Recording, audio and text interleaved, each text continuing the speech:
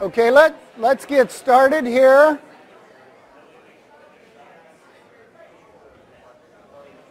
Let's get going. It's my extreme pleasure to introduce Diana Wall to you. She's an old friend and colleague. We've known each other for a number of years. She got her start in nematology at UC Riverside and has now ascended to become a towering figure in ecosystem function of soils. She works at all latitudes, has published prodigiously, is highly cited, and were you to Google ecosystem function soils, her name would just come up. She's one of three, I would say, three people of similar stature in the world, and one of the other ones she trained. And the other one's a Brit, so we don't have to pay much attention to it. Okay? I have worked with soils and nematology, and she used to come out to the Bodega Marine Lab and teach me how to do things. She's a wonderful teacher, very patient, and along with the people in nematology here, I was able to do a whole bunch of stuff, mainly with her and their leadership. She also has another career in anhydrobiosis of soil organisms and is cited in 5 or 6 peripheral areas. Oh my gosh, I almost forgot. For those of you who are obsessive, if you want to, this is something you have to read. This is her blog. It's called Nema Blog at WordPress.com.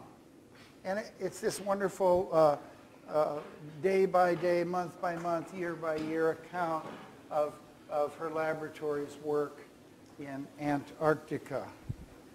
And I'll finish up by saying that she's getting ready to go back down for high summer on the ice, but she doesn't really work on the ice. She works in dry valleys, the non-ice part of Antarctica. So it's a bit of a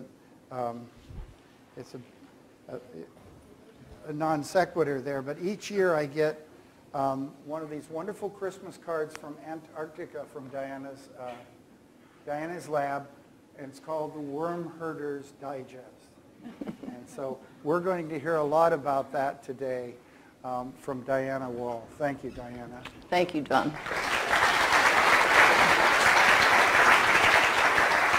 Thanks, everybody. It's a real honor to be here. I was absolutely stunned when I got the email and said, wow, this is such an honor, I've got to come.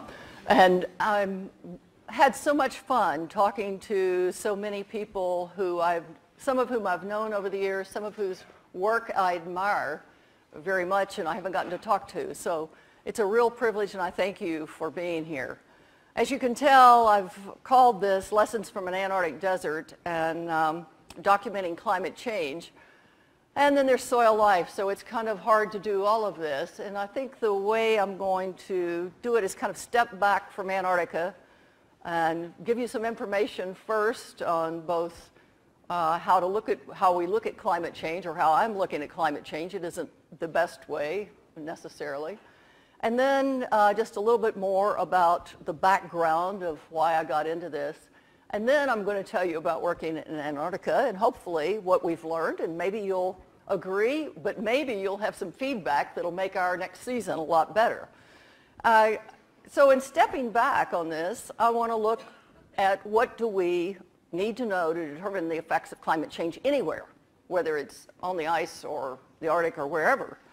And it's, first of all, a big stumbling block. We need to understand the current distribution of native species.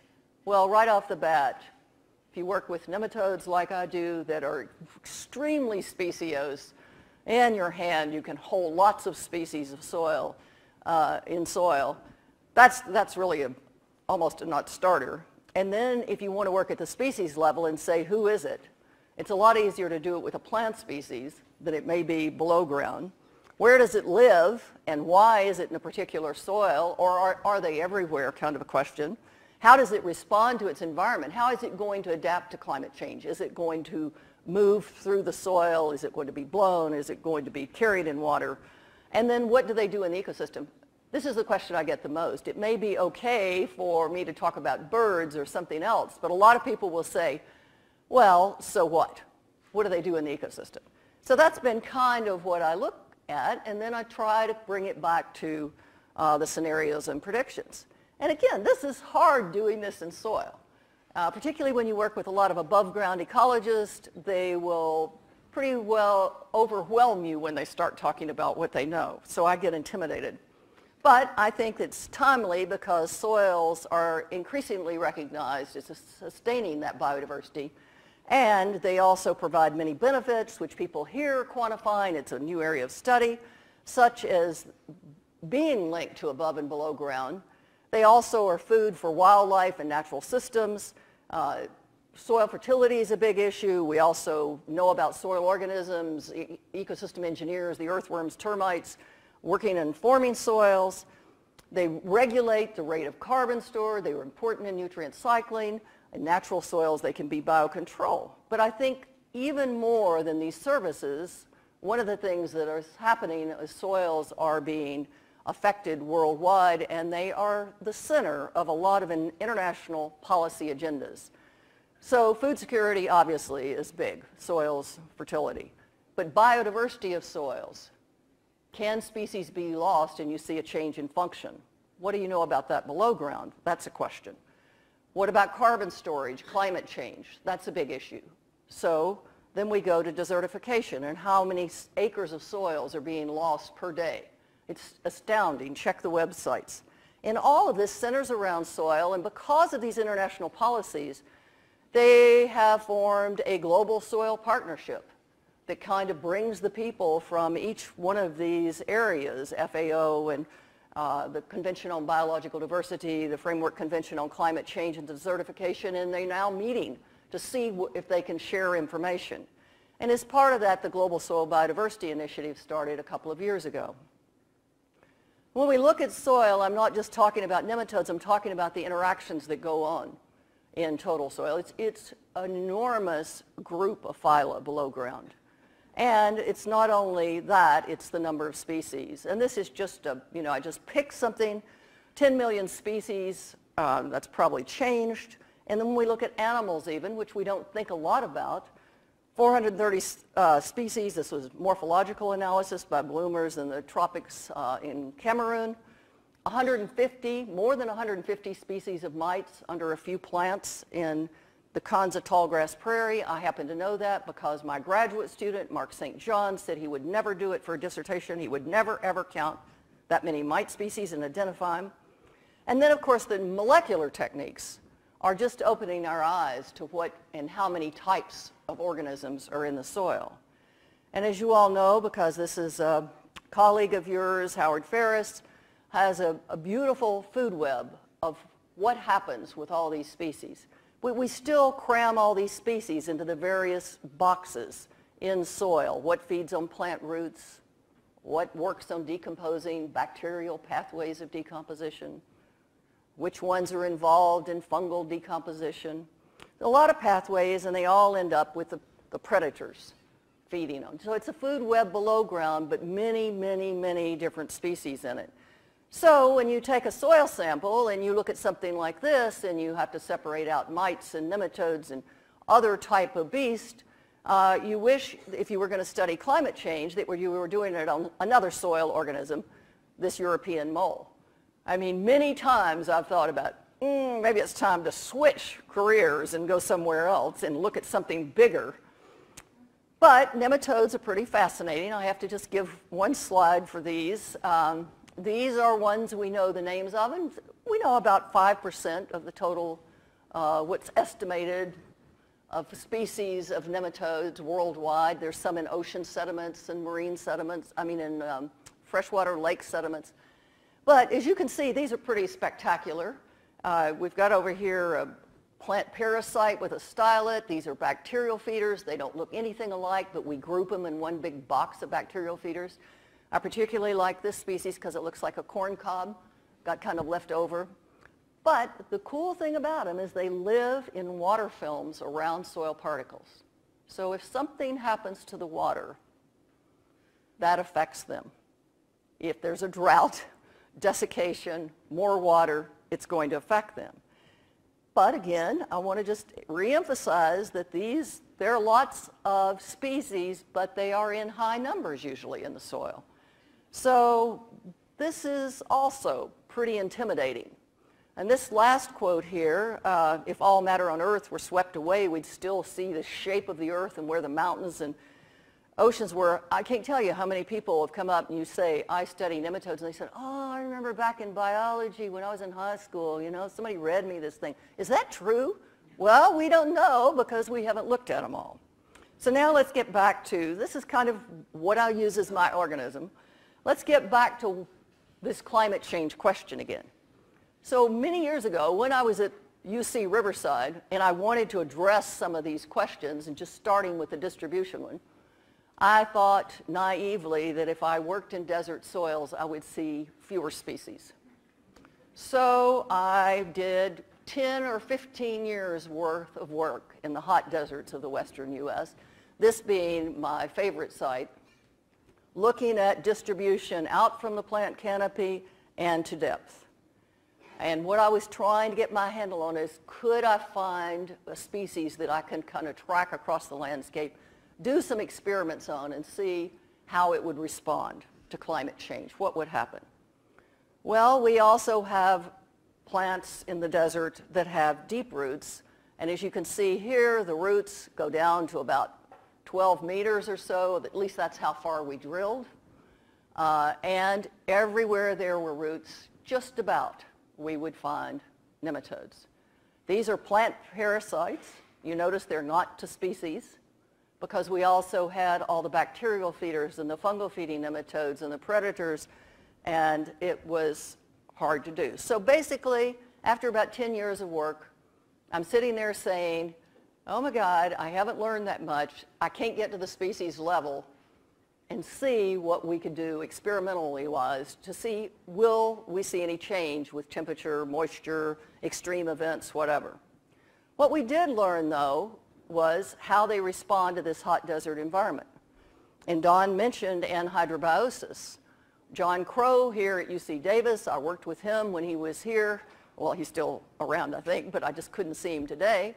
But this is basically what happens. This is the active animal in a film of water. And as that film of water starts slowly to diminish, to decrease, the animal starts to lose its surface area and start to shrink and coil into this little Cheerio type animal.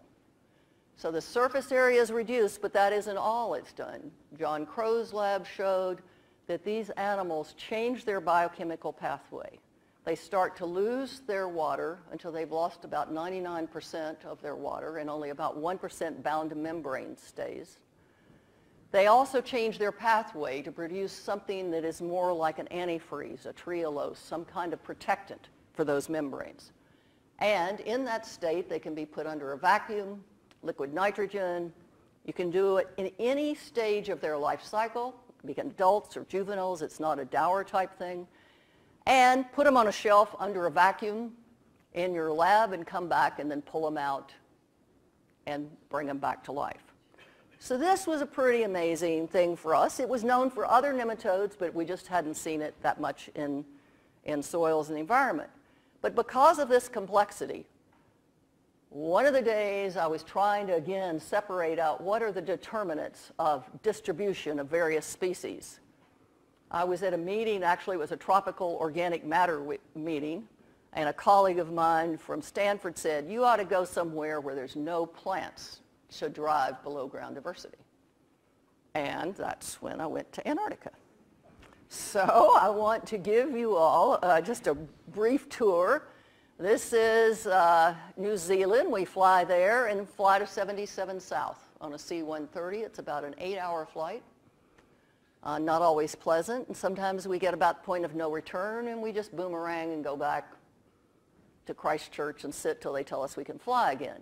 A lot of people go to Antarctica about 64 south here from South America, and that is usually by ship, and I get seasick a lot. So, but it's a fabulous trip if you ever get a chance to see it. So why Antarctica besides that I decided to go there because it would have less species. Most people think that there's no land there, but about less than 0.5%, well, maybe 2% of the whole place is ice-free. And it's the 5th largest continent. That's big. The United States would fit in it very easily with space left over. It's got one of the most extreme climates on Earth, coldest, windiest, I'm sure I'm forgetting some, coldest, windiest, fill in the blanks. It can be pretty miserable. It's got a very low diversity. Our poster child is penguins more than polar bears. It's pristine relative to other places on Earth, but that also requires that to do science there, we have to be cognizant all the time of what we are doing is affecting the ecosystem. Footprints stay for eons. Type of experiments that I would want to do, like a transplant experiment or moving soil from one place to the other. You have to be very careful. Everything has to be approved by the environmental, and it's not just because of that, it's also because nobody owns this continent. It's managed by the Antarctic Treaty for science. So we may have people from Korea or scientists from New Zealand frequently working in the same area, or we may be talking with them as they come through McMurdo. But we're very cognizant that we have a responsibility to not destroy and break any aspect of the Antarctic Treaty. So what about the terrestrial systems? Well, the terrestrial systems are pretty unexplored. So let me just, the dark areas are where people have been, and they've looked at plants. Now you notice I have plants in quotes. No vascular plants are we talking about right here.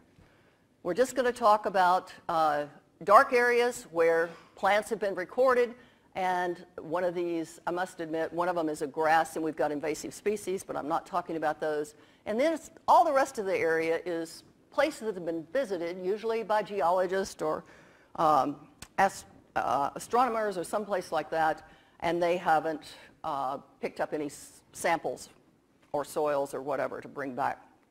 So when we're talking about that, we're talking about bryophytes, mites, bryophytes, lichens, mosses, and some algae. Nevertheless, a couple of years ago, we were able to distinguish, this is Alex Taraud's work, that there are actually terrestrial areas for conservation. This area here is headed to the South Pole, so this is around southern Victoria Land. And, whoops, sorry. See if I can get this going here. That little red box is where I work, so I'll be talking mostly about that. But you can see there are a lot of coastal areas where there are terrestrial places. There's two different, as you get towards South America, you're seeing different kind of area, even within the Antarctic Peninsula. This is much warmer at 64 south. But now going into where I work is an area, all the brown is soil, all the area that's white is glaciers or ice. And what we have is just basically simple landscape. When Robert Falcon Scott came through the dry valleys in 1903, they came along this area right through here, and they were looking for their way to the South Pole, so they're dragging sledges.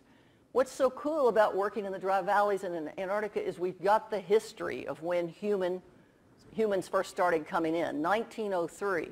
So here he comes along the Taylor Glacier, and he looks down out to the Ross Sea. Over here is where McMurdo Station is, so we fly back and forth. He's looking into this area and saying, oh my God, I don't want to be here because you can't drive a sledge. He's gone the wrong way to go to the pole. But what is so interesting about it, and from my perspective, is these soils show the geology that was there.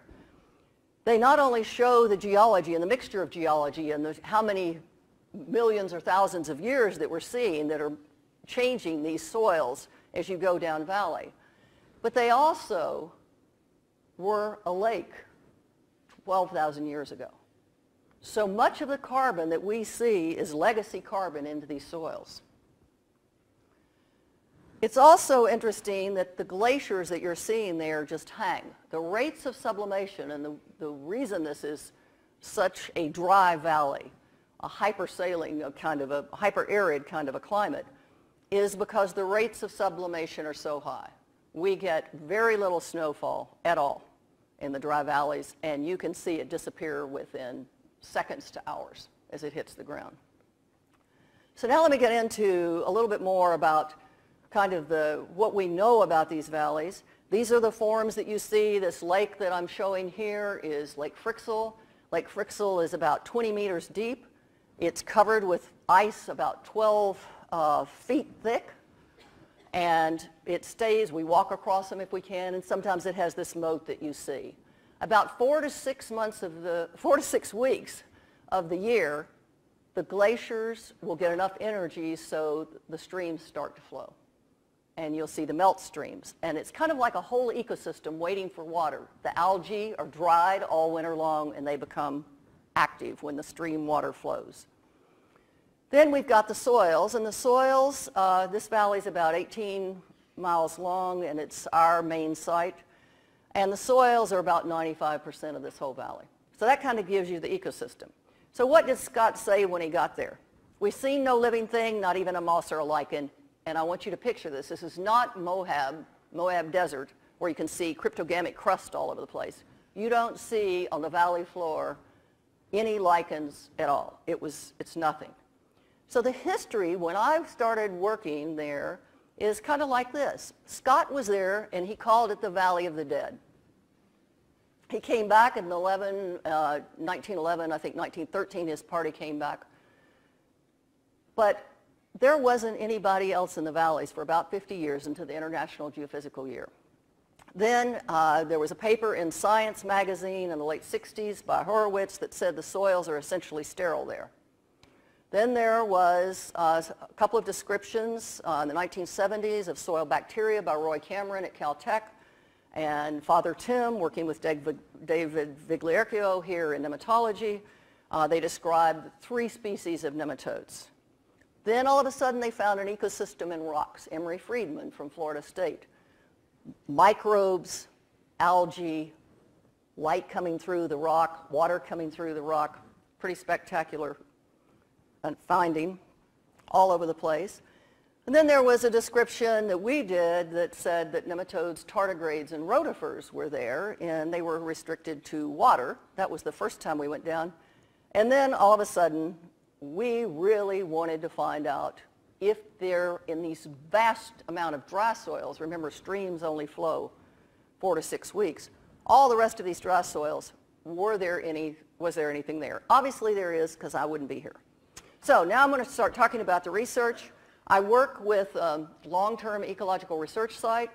The first 5 years, Ross, Virginia, and I, when we first wrote the proposal, and went to the Antarctic. It was from like 89 to 95. Then we all got together with, and this is why this is here, we got together with geologists, glaciologists. So there were about 12 people on our team that we work with, geochemists, stream people, lake people, and we formed the Dry Valley LTER. So now the questions of how cold does it get? This is the averages, I think, to 2012. And you can see that the surface temperatures get fairly high, but look at the soil temperatures. The absolute maximum can be higher than you would think. The average wind speed means you better put your tent on rocks or you can be blown away in it. But it's really surprising to people that we can get warm temperatures and a lot of energy into these soils. And then, of course, it can be also very, very, very cold.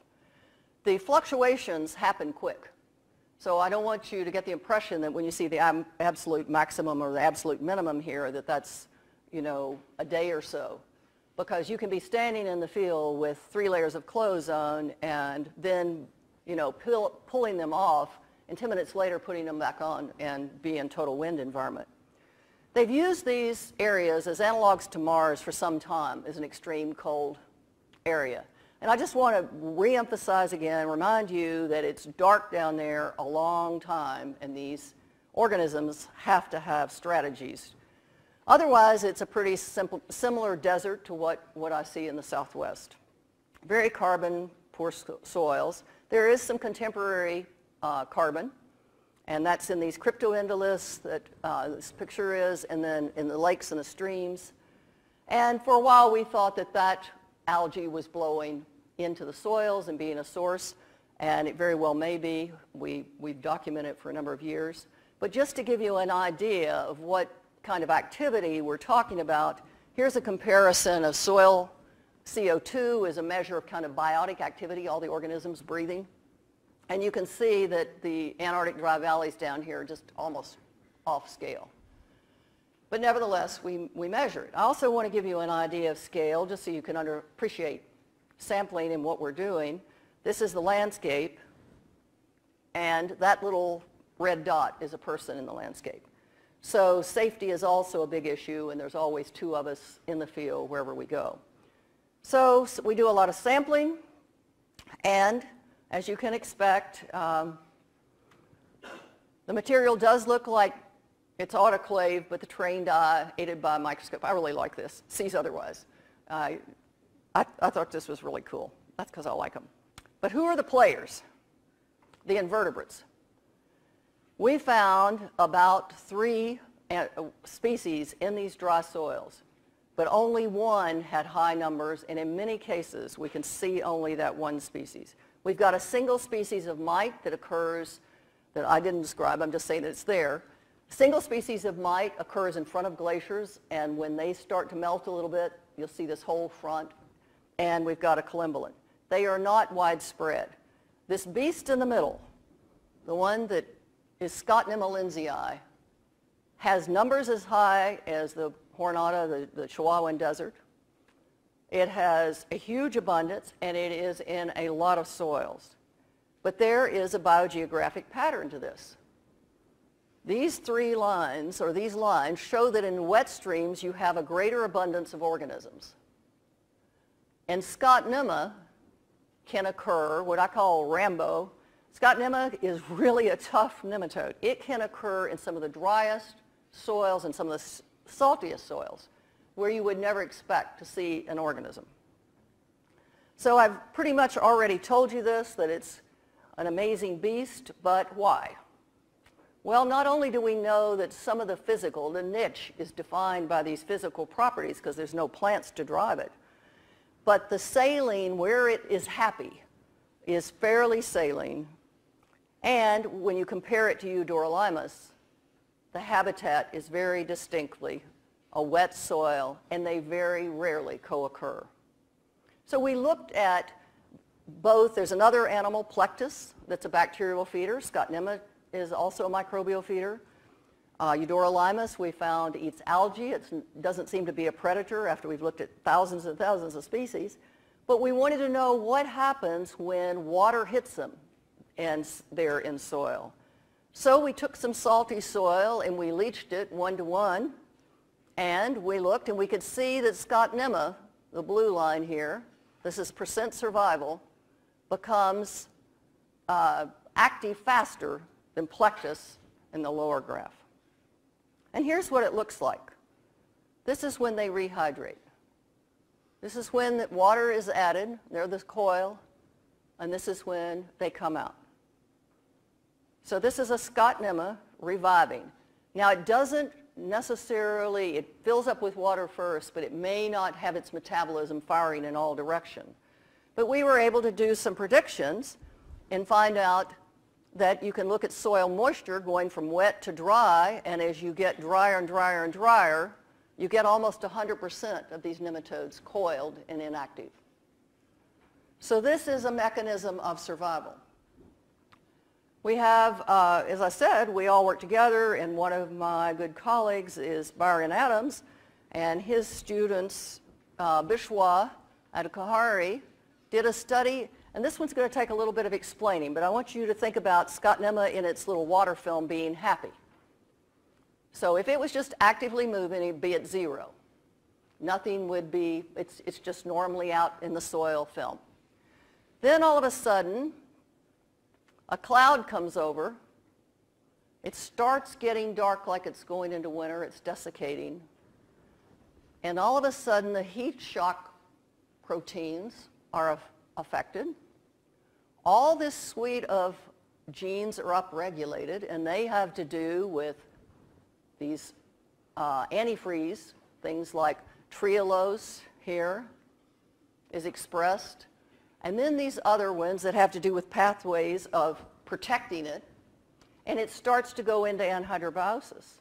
So for the long winter, it does turn on all these genes, and when it is just sitting out waiting for a cloud to go by and getting cooler, cooler, it can just turn on some normal antifreeze proteins.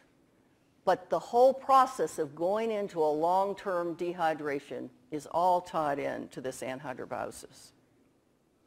We've taken all this information about where do the different species occur. I'm not going to go into this slide a lot, but this is just a predictive model that we've done with something like 700 species, 700 samples of salinity and all the soil chemistry information we can get to try to predict where would we see this over across a habitat. And we can come back to these questions about what do we need to know. Well, we know who the species are, right? So that's good. We know where it lives because we can predict it with salinity. We can predict it with the amount of carbon. We know one species requires water, more carbon. How does it respond to its environment? We've got a pretty good handle on how it's going to respond to its environment. And furthermore, we've also found out that dispersal, when it's in that coil, is by wind. We've set up traps up and down the valley and been able to capture these nematodes in all species of them in these coils blowing around the valleys. What do they do in the ecosystem? I'll get to that. But what about climate change? So here's what's been going on. This was 82 to 2004, 2005. One area, the peninsula, Antarctic Peninsula, closest to South America, is one of the hottest places on the planet, warming up. But down here where we're working in the Transantarctic mountain range, it was cooling. It was very strange. We saw in the valley the ice get thicker and thicker and thicker on the lakes, had less or shorter stream flows. And as we sampled over a period of years in our plots, we saw that Scott Nema populations were falling rapidly.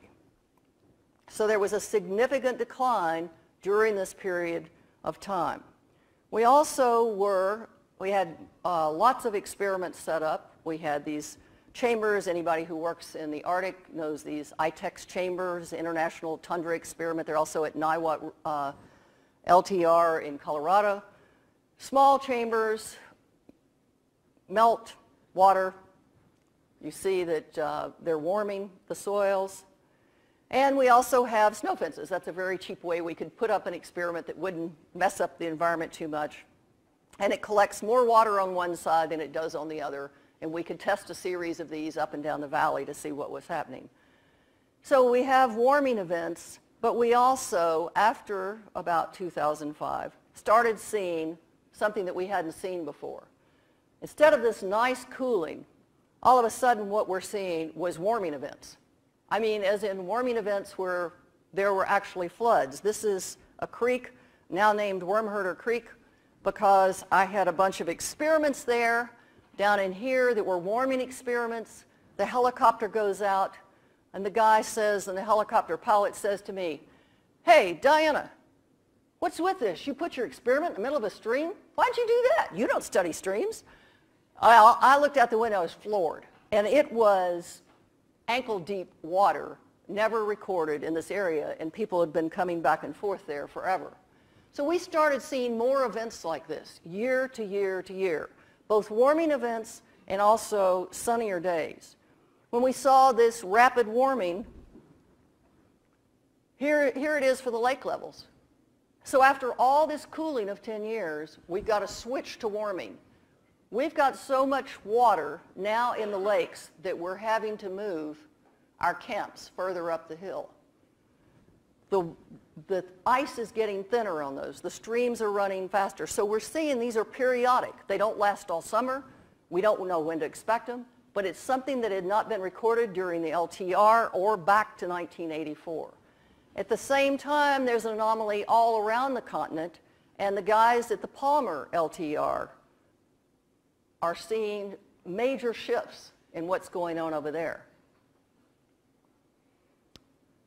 So what we're seeing is a transition.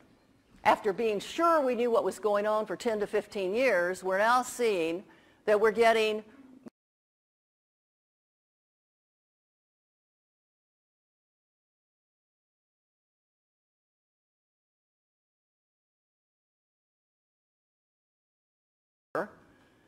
and we're seeing Scott Nimma that was kind of declining is now kind of stabilizing here. A lot of this from one event, and Eudora limus is maybe not totally shifting its population, but it looks like it's increasing, and the algae in the soil are increasing, and we've been following that. So does it matter that a single species responds in this dry environment? This is the who cares. And using stable isotopes, what we've been able to find is that about 7% of total carbon turnover is due to this one nematode species. So I guess what I would say is with a cooling climate, you could estimate over the period of time that we saw this 12 years where we got a cooling climate, we would see a 30% reduction in soil carbon cycling, and that reduction of a single species, the decline in a single species, could have an effect on this soil carbon cycling. So then the question comes back, well, if it's getting warmer again, how resilient are these animals going to be when they've got one habitat that they live in that's being disturbed with freeze-thaw changing in the system? We can also say that the McMurdo Dry Valley is no longer cooling on a decadal time scale. We're seeing lots more pulse events, and I've kind of haven't given you all the data on how documented that is. The ecosystem responses we're seeing have ended their trend, and again, I'll go back, this had been documented, but just not by us, since 1984 that these were cooling. Also, Susan Salomon and Dave Thompson had predicted this for this area. We're seeing this also a landscape, and I'm thinking of the whole LTR here, or the whole valley. We're seeing landscape instability in terms of some of the permafrost is melting. We're seeing changes in longer time water in the system than we've seen before. They're just changing the soil habitat. So if we wanted to look at lessons from what we've done, just looking at this, and I want to go back, and I'm sure I've missed this, but there are no other animals taller or bigger or greater phyla. There's nothing else in the soil. There are no ants or earthworms or anything. It's nematodes, and if you don't like those, you can go study that little mite up by the glaciers. So these are the dominant invertebrate across the valleys. So finding out that they're endemic to Antarctica, but the species that we do see are in different habitats defined by water, carbon, salts. We can make biogeographic predictions, and we've gone close to the pole in another grant. We went to 84 South to see if we could find and describe what was there. So what do? Whether or not this estimate that we have using Bill Hunt's model to estimate soil carbon turnover is correct or not, looking at the decline, a single species can have a magnified effect on an ecosystem, or it may be highly vulnerable. And in this case, we expect it to be. Now, I haven't brought in a lot of things that are also, that's just kind of a summation of a lot of papers and work by a lot of people that I admire and I'm glad I get to work with. But I just kind of like to bring you back to what's happening now. And I mentioned that nobody owns Antarctica. I would also mention that a number of nations have claims on it. The U.S. does not have a claim, but we have the biggest geopolitical footprint there. We have 3 big stations, but other countries are fast building stations because they see melt, and they see that they can get to some of these resources under the ice, some of these minerals. But perhaps one of the biggest one, besides climate change, which we've got documented here, and which we wrote an article to get the Antarctic Treaty to move faster on, is invasive species. So this is the number of visitors landing, these big circles. So you can just look at where people go here, mostly around the coast, a lot up near Palmer Peninsula. It's spectacular up there, and you can see why. But we see that not only are the scientists at fault, and we have to be more careful about bringing invasive species in. We've got a lot of people, like my colleague Ross Virginia, works in the Arctic in the summer, our summer, and goes south in the winter, and sometimes he brings his own gear. The Australians have already said no more Velcro, not carrying any seeds. We wash our feet when we get on and off ships. There's a lot. We're talking about doing that now on the C-130s and watching what we take with us. It's a real concern because these species are not many, and we have no idea what's going to happen, but we can see what is starting to happen at Palmer Peninsula. So that's one big issue. Climate change is obviously the biggest issue we've got, and I won't go into all that. There's a paper in Nature not too long ago called About Horizons and the Priorities for Antarctica Research. And it was the first time I've ever seen the geologist and the ice core people and the hidden lake people all packed in a room like this and agreeing on 6 priorities for research. We see this continent changing, and we're concerned. So now I want to get back to, do these lessons from this place apply anywhere else? And I'd just like to, just real quickly, if I got about 5? I've got 10, okay, good. 8, okay. Make sure I get that last minute. Okay, do these apply anywhere else? And this is when my world is looking at the way the world should be. You're looking at soil, and that tree is hanging down below. I think that's a pretty cool way to think about the world.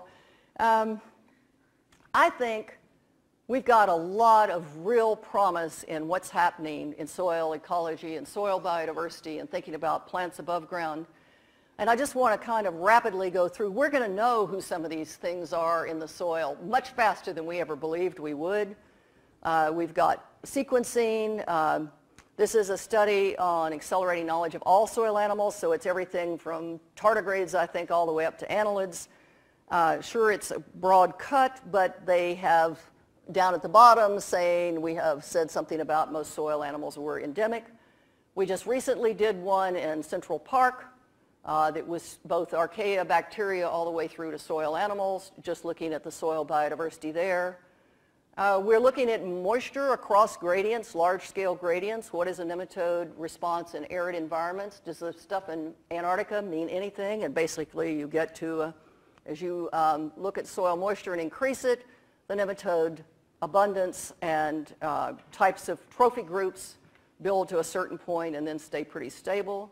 Abiotic controls on bacteria. Noah Ferrer's paper said that you can look at samples north of South America, and pH was the main driver of the bacterial type of diversity. Metagenomics, we're seeing that this is a little, just look at this line right here, and it separates out all the forest from prairies and tundra over here in terms of what they do versus over here, and this is deserts. Cold desert, hot desert are very similar, and you can see that deserts, the genes that they were looking at for upregulation or in their sequence here, are all having to do with survival compared to breaking down heavy organic matter. So I think the techniques, all I'm saying is these may not be the right papers, but I think we're going to see these advances on who's there and what are they doing more and more. The other thing that's happening is global networks of experiments, volunteers, this global connectivity. And so I'm just using an example of mine, but there's many, many more. I just heard one today. Volunteering to find out, do soil animals matter or do they not? So let's keep them out of some litter bags and let's let them go into some litter bags, and then let's see if the decay rates are the same. And the red map shows where soil animals were important. But if you did it on a global scale, like the World Economic Index, they didn't look like they were very important. So they're important in some regional places. We're seeing analyses like this analysis that we did that was in Ecology Letters, where we just took all the data we could find and said, do soil fauna, what does the data show the way we're looking at it? And then I also want to go to the soil food web. I'm not saying that everything has to be by species level. This is an example of a paper by Francesca de Vries and a whole bunch of people that say soil food web properties are explaining ecosystem services across European land use systems. And I thought it was really interesting that they were brave enough to say at the end, our quantification of all the soil organisms they looked at, and they looked at a lot, shows that soil biota need to be included in carbon and nitrogen cycling models. And they went so far as to say, and considered in conservation. So in other words, when we're doing the Serengeti National Park, is that conserving the right biodiversity below ground? Have we looked at that, or do we just assume everywhere? So the Europeans have taken this a step forward, further. Their contribution, the Convention on Biological Diversity, the European Commission put together this European Atlas of Soil Biodiversity. And here they've ranked no threats to such things as disappearing carbon, decline of carbon, land management, invasive species, and they've ranked, you can go through and see, by soil biotic group. The other thing I would say is that just looking at kind of routine data, looking at, this is the British Ecological Journals and what has happened with them since 1995. I haven't got all the data yet for 2014, but you can see the increase in the terminology of just using soil biodiversity. This one was picked in particular because it used to be heavily plant dominated, only above ground vegetation. So all this comes to the fact that more recently we have established a global soil biodiversity initiative, and it is a scientific agenda, and mostly to inform people and to try to bring case studies together. And it was suggested by the European Commission that we do this. It's based with me. I can tell you about the amount of work later, because I didn't think it would be but me and a few of my friends. And it turns out that we also said we would have a first global soil biodiversity conference in Dijon in December, and we just closed the registration with 675 people, because that's all the seats we've got. But the amount of young people coming to this because they are interested in not only the climate change, the land use, the various factors that the European Commission is looking at, has been astounding, and we've gotten great support for this. I think a lot of it is the techniques, the analyses, the types of tools we've got to answer these questions now and put it on GIS maps and say, where do we see vulnerability for climate change? So with that, I would like to thank the Worm Herder team, all the soil, lakes, and stream teams, and everybody else. Thanks.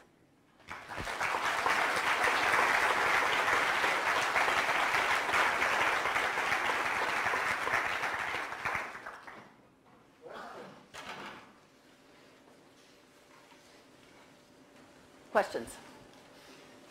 Yeah, Louise.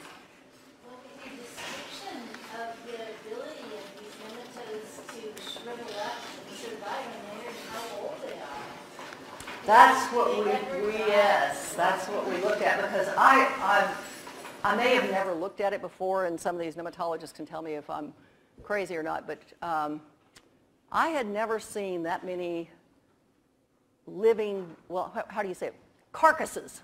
They're carcasses in the soil samples. They just sit there. You know, we'll see, so we count for every sample, dead, living, adults, juveniles, males, females, whatever data we can gather off every single sample. And we sent some samples to be carbon dated. That takes a lot of picking of these, and we sent some masses, and the numbers were just way off scale, and so it's not reliable. And so we just never went back to it. Another question. Hello? Yeah. When you have this decline in Scandinavia, in many systems, there is somebody to compensate for that. Mm-hmm. But are these the last guys in that totem pole? Yeah. And would your answer to that change if you thought about microbes?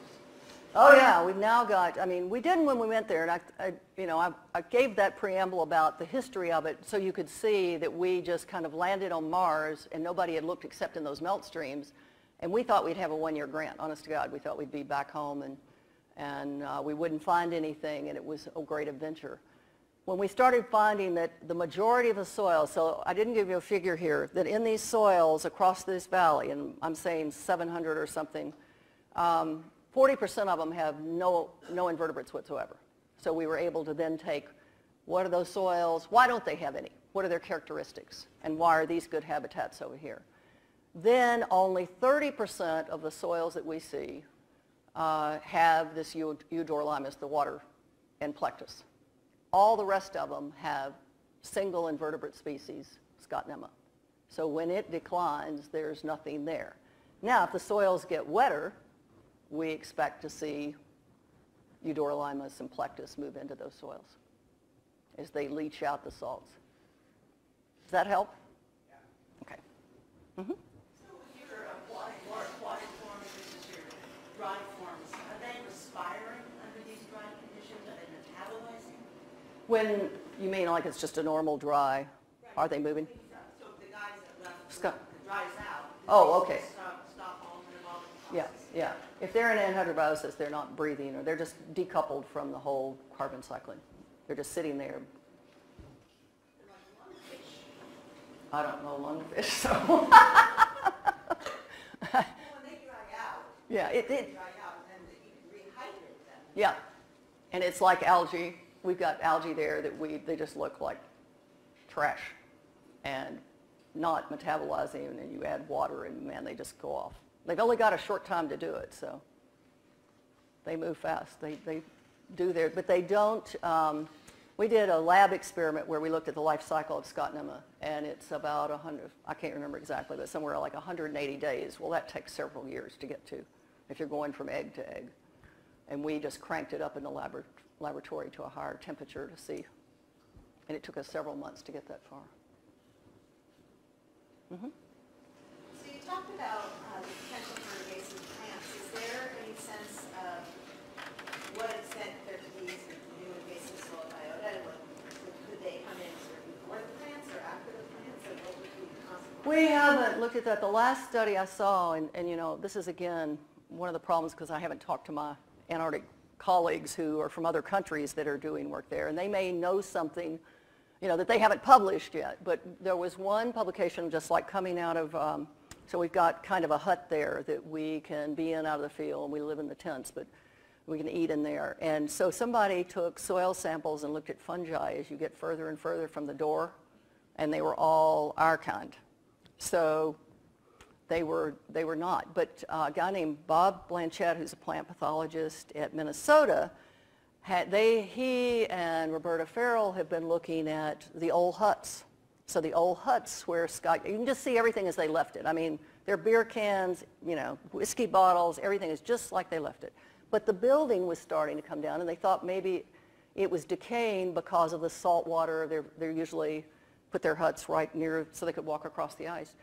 And what they found out, the question was, when they found out there were fungi there, oh wow, did they bring them with them when they brought the wood for the huts, or are they indigenous? And it turns out those fungi that are decaying that hut are from there.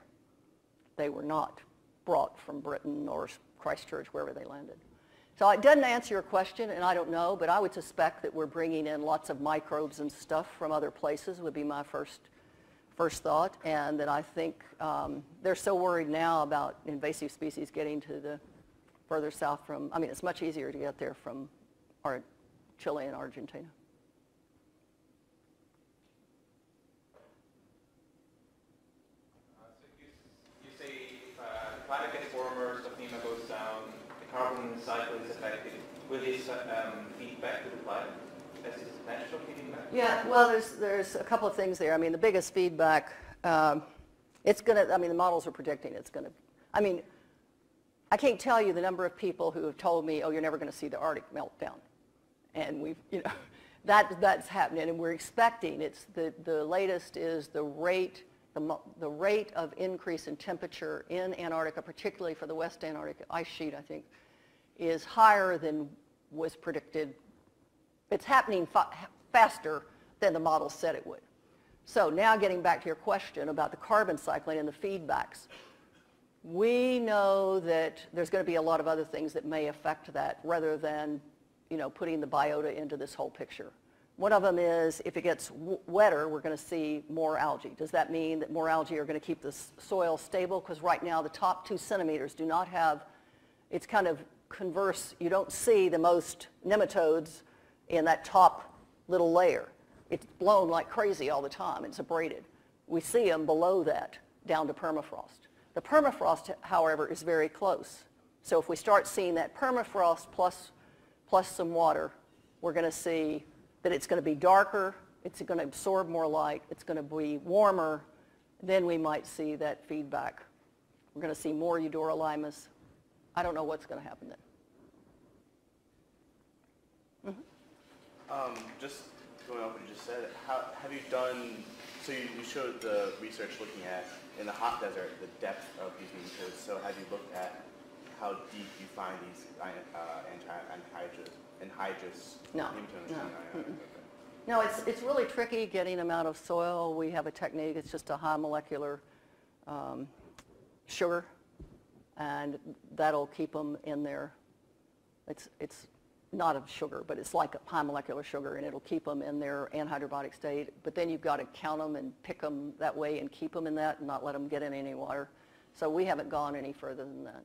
We've got a technique where we go out, take the solution in soil in kind of a plastic jug, sample the soil, put the lid on it, it's already in that material, mix it really fast, and then everything else from there has to be processed in a high density. Mm-hmm.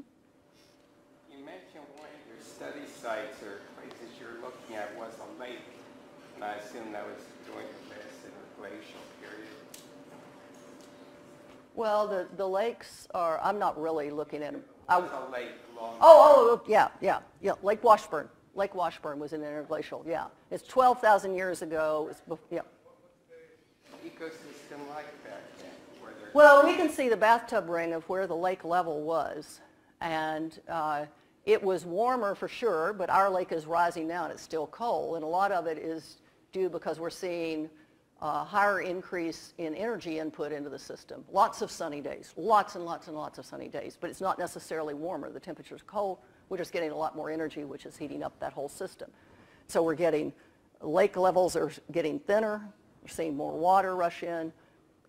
We've moved camps, NSF has moved camps considerably since I've been there. And I don't know, it wasn't tropical, I guess is what I'm trying to say, when Lake Washburn was there. It was a cold lake, and it may have been ice covered in winters, but I don't know. Was there any vegetation? The algae, there are huge mats under these lakes.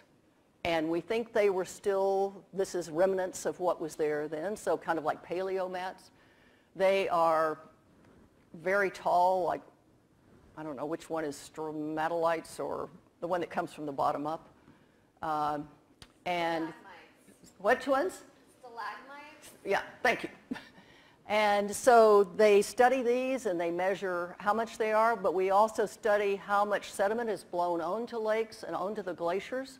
So we know the glaciers also have life in them and microbes in them and rotifers in them. And the dust from the soil blows on those glaciers, it blows onto the lake. You have sediment dumps into the soil. And on the lake edges, those I'll just call them mats, those algal mats come out and you can see them when the moat is present, and then they blow, dried around the valley and become carbon sources also. But all the mats and the algae that was there, and you can look across there and you can see the difference in the line where that lake was 12,000 years ago, and the stable isotope signatures below that line and above that line are very, very different. So we get two different sources of carbon. Melting in the Arctic, that's starting to decompose and produce greenhouse gases. Right. That could be going on in the Antarctic. Well, there's a big difference. We don't have the organic matter capacity that they have, so we don't have nearly that. And our permafrost is much shorter compared to the Arctic system permafrost. Well, we've reached the end of the line here. If anybody is burning with one more question, we can let it through.